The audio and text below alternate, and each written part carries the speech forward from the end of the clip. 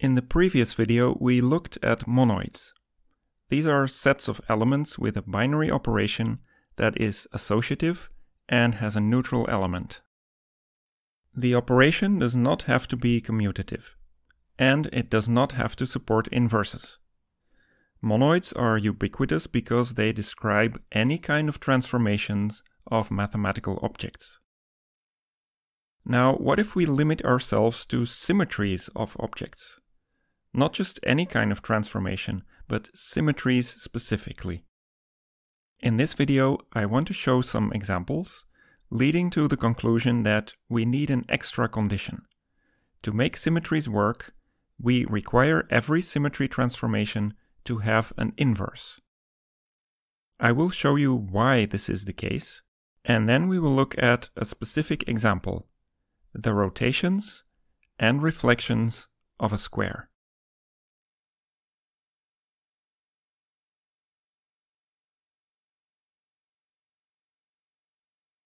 This is a square. When I rotate it 90 degrees, it looks exactly the same as before. When I flip it over its horizontal axis, again it looks the same. This is what symmetry is all about. You transform an object, but you don't see any difference. The object doesn't have to be a geometric shape. For example, here is a polynomial in the variables u and v.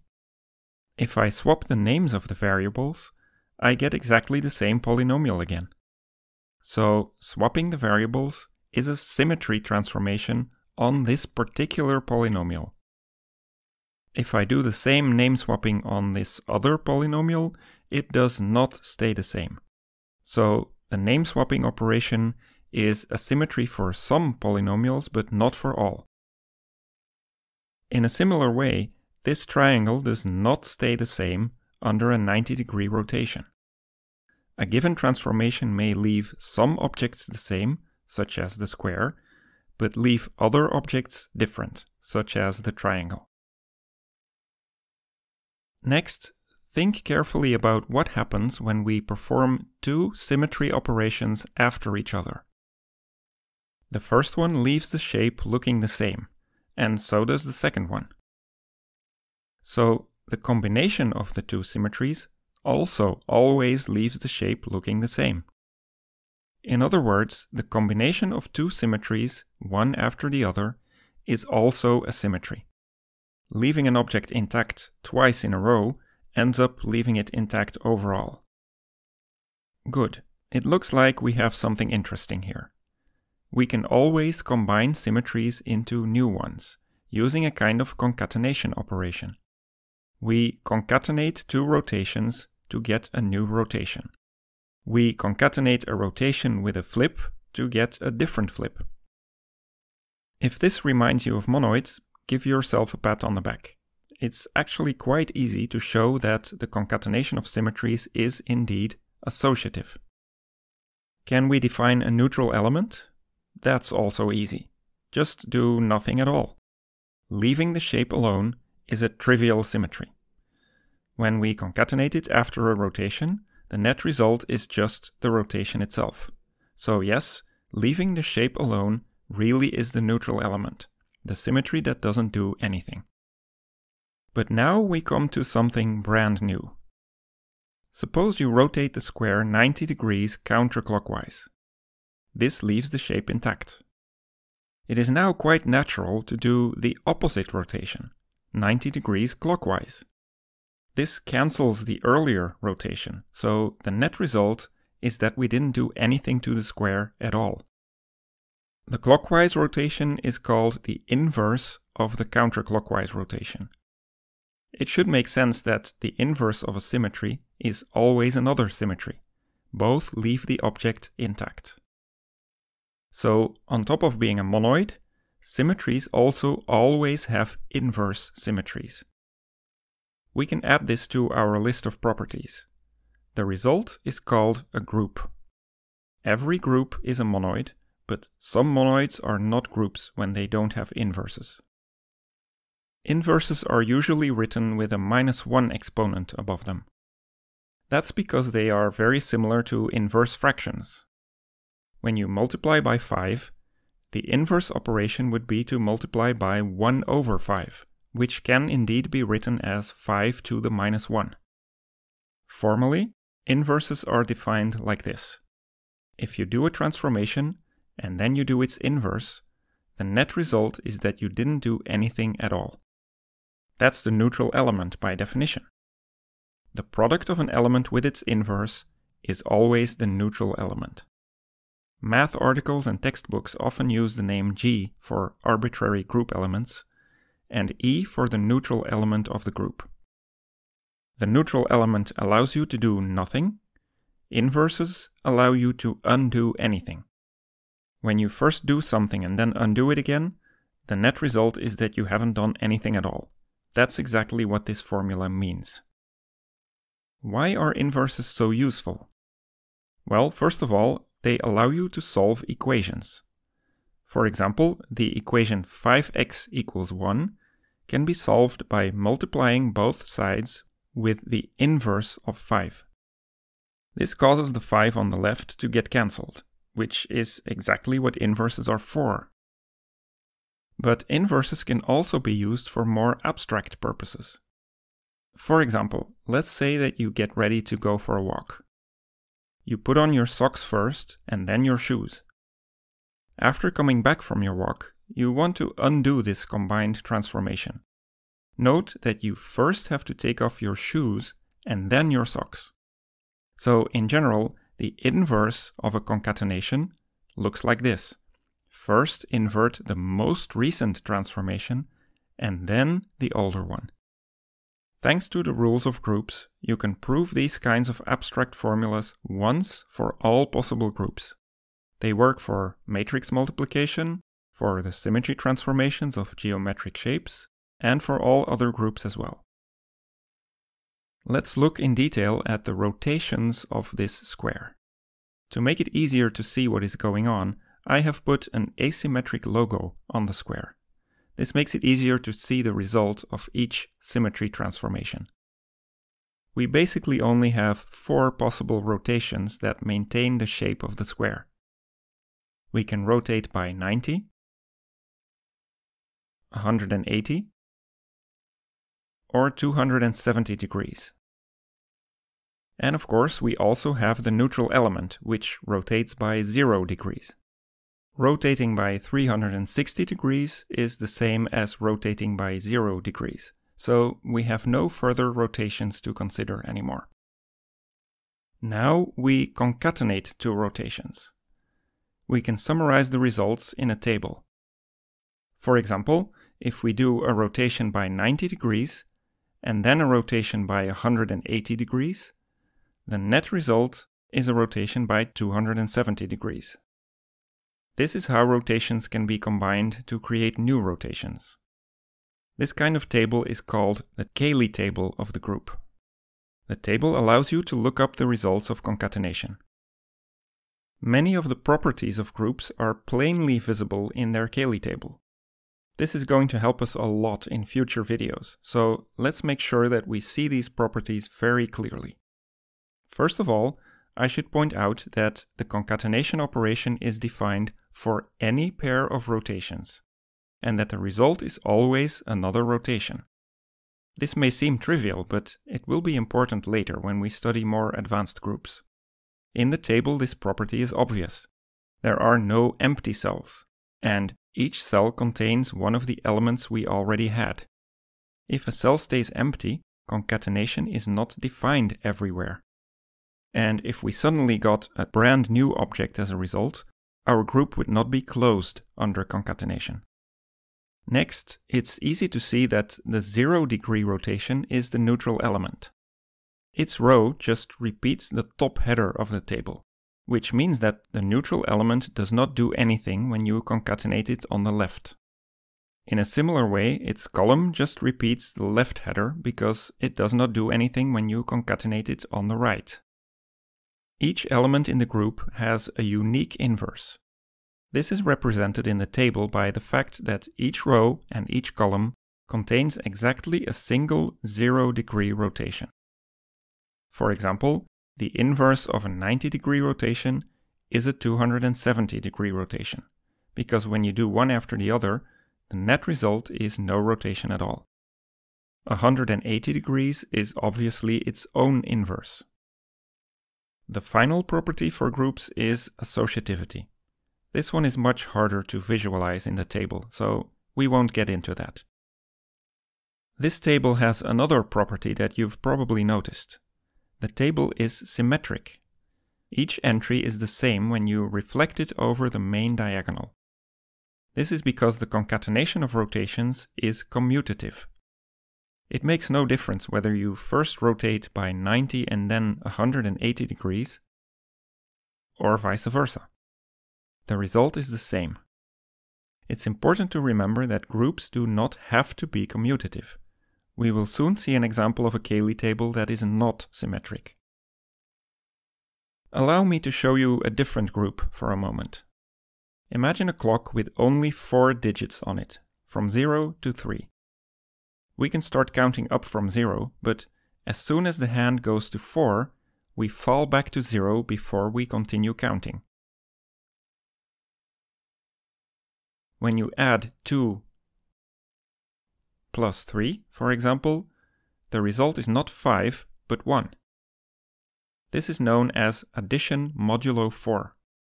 We will look at modulo arithmetic in more detail in an upcoming video. The Cayley table for addition modulo 4 looks like this. Once again, you can verify that it has a neutral element and that each element has an inverse. Here's the same example we saw on the clock. 2 plus 3 equals 1. Now check this out. Let's put the earlier Cayley table on the screen again. Here it is, the rotations of the square. Do you notice a similarity between these two tables? They're actually completely identical, except for the names. You can verify that each relation in the table on the left also exists in the one on the right. When two Cayley tables are the same, we say that the groups are isomorphic. This literally translates to having the same form. We can limit ourselves to studying only one of these groups because the other one behaves exactly the same way. It's easy to understand why these two groups are isomorphic. The rotations of a square even look very similar to our 4-digit clock. The rotation angles are all multiples of 90 degrees. To perform 2 rotations in a row, you just add the angles. That's the key. Angles are added. And as soon as you go over 360 degrees, you fall back to 0 degrees. That's exactly what addition modulo 4 also does. So, for all intents and purposes, the 4 rotations of the square behave exactly the same as addition modulo 4. Here is another familiar group that is isomorphic to addition modulo 4. It's the group of the complex fourth roots of unity. When you multiply 2 of them, you add their angles. So once again, we have a group of 4 elements that behaves exactly the same as the other 2. Okay, now groups can be visualized not only with a table, but also with a graph. Let's put all of the possible versions of the square on the screen at once, and then show how we can transform from one to the other. The square at the top is the starting position. If you apply the 0-degree rotation to it, it just stays the same.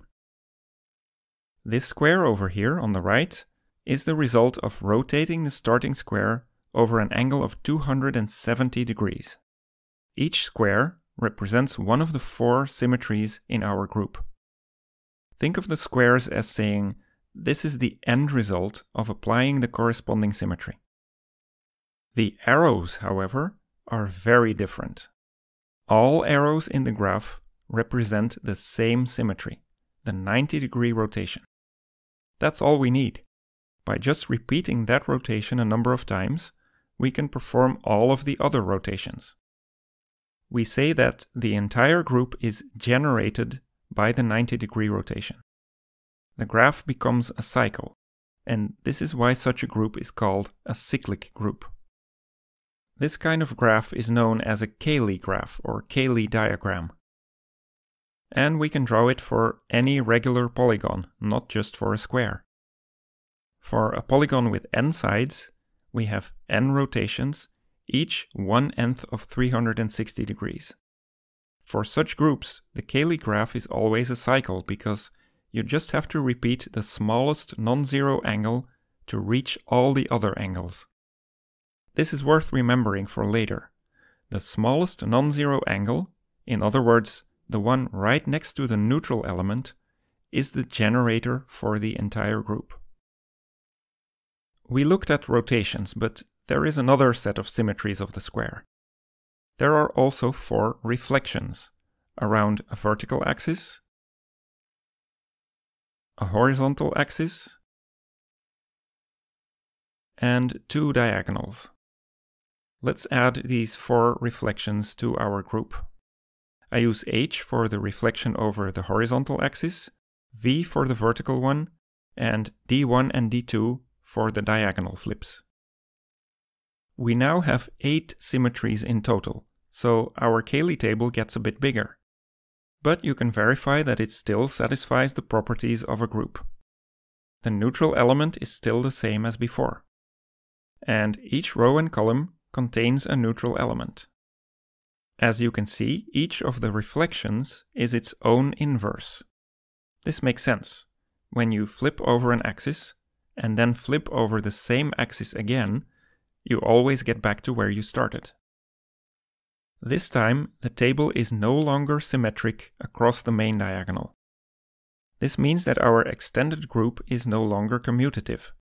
For example, a 90-degree rotation followed by a horizontal flip does not give you the same result as a horizontal flip followed by a 90-degree rotation.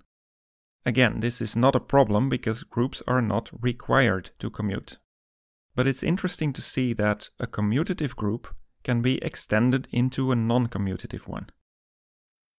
But here is a much more interesting pattern that you might notice about this table. It seems to have an internal structure. It consists of 4 blocks, and each block contains either only rotations or only reflections. There is no overlap between these blocks. That's because reflections and rotations behave differently when we give the square 2 distinct sides. Imagine painting one side of the square red and the other blue. A rotation never flips the square over, so it always keeps the color the same. But a reflection flips the square on its other side, changing the color. The technical term for this behavior is orientation. Unlike rotations, reflections flip the orientation of the square. They lift it off the screen and flip it around, so that its other side becomes visible. Rotations don't do that. This simple distinction is going to become incredibly important later, when we talk about continuous symmetries and physics. The internal structure of the table now makes perfect sense. It basically tells us which side of the square is facing up. The combination of 2 rotations keeps the same side up, so it must be another rotation. The combination of 2 reflections changes the color twice, so the square ends up with its original side facing up. That's why 2 reflections combine to make a rotation. But when you combine only 1 reflection with a rotation, the square gets flipped over only once. Its color, or orientation, changes. That's why the result must be a reflection. So, this table has a block structure. 2 sets of 4 group elements with no overlap. The elements always stay separate, like parallel lines that never meet. Is this only true for the symmetries of the square? Or do all groups have such a block structure? Where does this extra structure come from? We've defined groups using only a few simple rules, and those rules don't mention anything about blocks or parallel sets or orientation. Or do they? We will spend more time exploring these questions in upcoming videos. Spoiler, the internal structure is not a coincidence. In the meantime, it's important to note that the rotations are a group, but the reflections by themselves are not, because they don't contain the neutral element.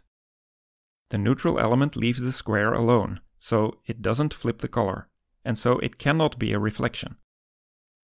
Whenever we manage to divide a group into blocks, only one of those blocks can be a smaller subgroup, and it's always the block that contains the neutral element.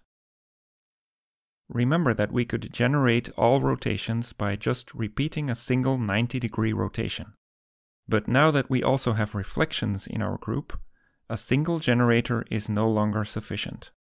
A single rotation can only produce rotations. We need two generators this time, a rotation and a reflection. Let's pick R1 and H to be our generators. All other symmetries can then be produced by repeating these two generators a number of times. Note that we often write the concatenation of symmetries with a dot, as if it was a multiplication. If you're familiar with basis vectors in linear algebra, you know that any vector can be decomposed as a linear combination of the basis vectors. The generators play a similar role in group theory. Any group element can be decomposed as a combination of generators. This makes it much easier to study groups.